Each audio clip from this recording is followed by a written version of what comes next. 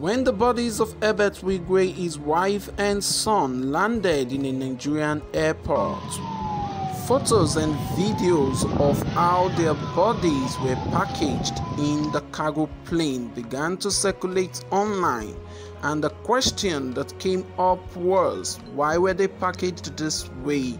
Why were they concealed in something that looks like a carton on a tray? Now, why are bodies transported this way internationally when they have to be flown in high altitude? Neutral opinion.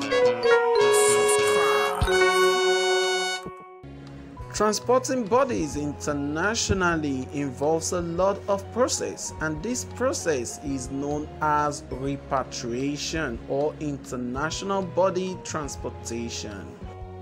Depending on the country where such bodies need to be flown from, different countries have different guidelines. However, there are some guidelines that is similar to most countries.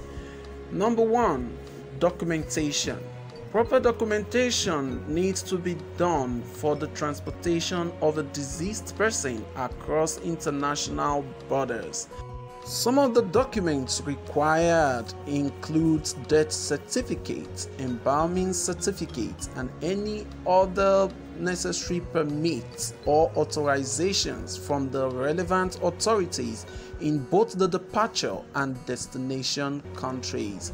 It is very important to work closely with funeral directors or specialized repatriation services who can assist with the required paperwork. Number 2, the body needs to be embalmed before transportation in order to slow down the decomposition process and preserve the body during transportation.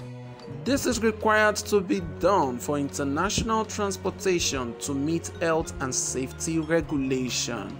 Then number 3, we have casket and packaging. The deceased person is usually placed in an appropriate casket or coffin for transportation. The coffin must comply with international shipping standard and be leak-proof to prevent any fluid from leaking during transportation. The casket or coffin is usually placed in a specialized mortuary tray or container for additional protection.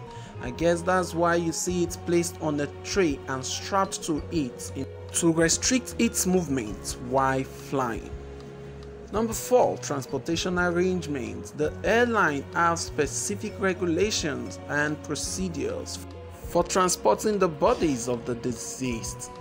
The family of the deceased are advised to engage the services of a funeral director or repatriation specialist who can coordinate the logistics, including booking the appropriate flights and handling the necessary permits and documentation. Number 5, cargo or old ships are usually used to transport dead bodies. In doing this, specialized shipping containers known as air trays or mortuary containers are used to ensure the safety and integrity of the casket during transportation. These containers are designed in such a way that they fit in the cargo compartment of the aircraft.